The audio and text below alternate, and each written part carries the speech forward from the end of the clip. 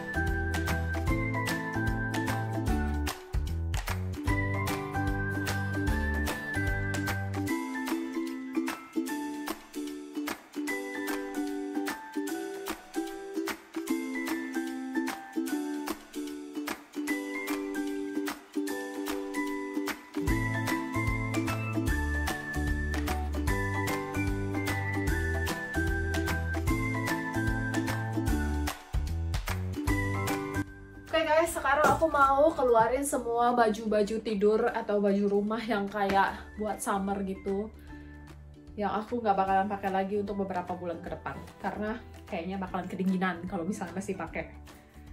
Kayak misalnya ya kayak gini lah, kayak dress tank top gitu yang biasa aku suka pakai di rumah karena adem.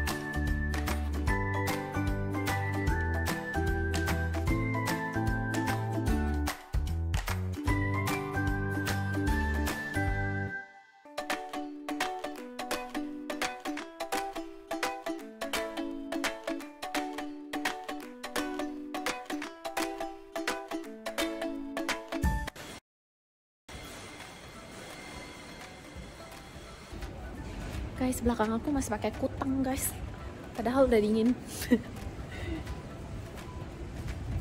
Ini aku yang keterlaluan over gitu atau dia yang keterlaluan ya guys? Kenapa dia pakai kutang banget? Oke, udah sampai di supermarket.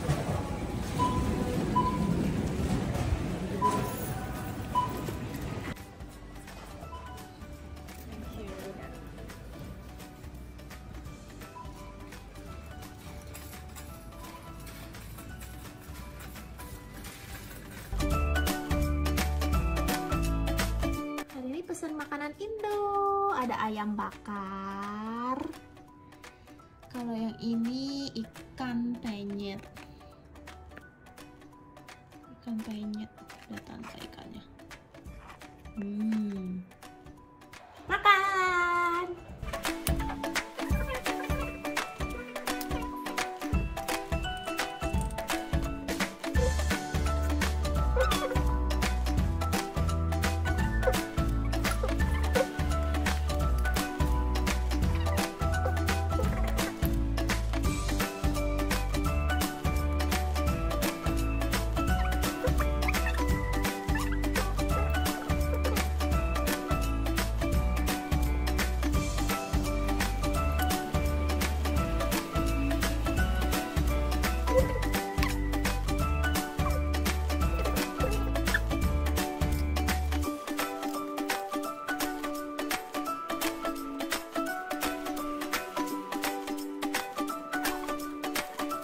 A few moments later.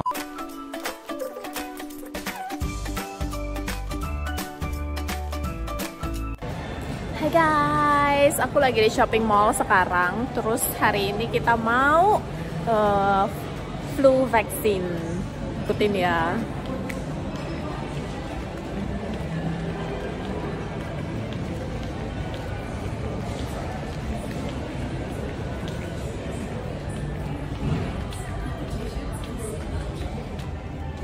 Jadi vaksinnya itu kayak di apa ini ya namanya, di apotek gitu guys. Jadi di sini itu biasa kalau misalnya udah mau masuk musim dingin, banyak orang yang datang ke sini untuk bikin untuk flu vaksin gitu guys. Jadi disuntik supaya antibodinya lebih kuat melawan flu.